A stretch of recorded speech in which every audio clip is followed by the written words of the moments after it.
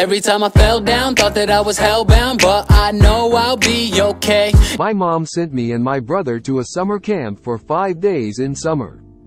I did hate it so much, but my brother didn't care. He sucked up his anger. So my brother and I took our book bags and went on a summer bus. That bus ride was annoying. The people shut the hell up, and we made it to the summer camp called Camp Divinity. My brother and I were in a separate group. I was in the 19th group and my brother was in the 10th group. So I gladly introduced myself to the group. My name is Ray. Oh, my name is Robert. My name is Chris. My name is Dan. I am your camp counselor.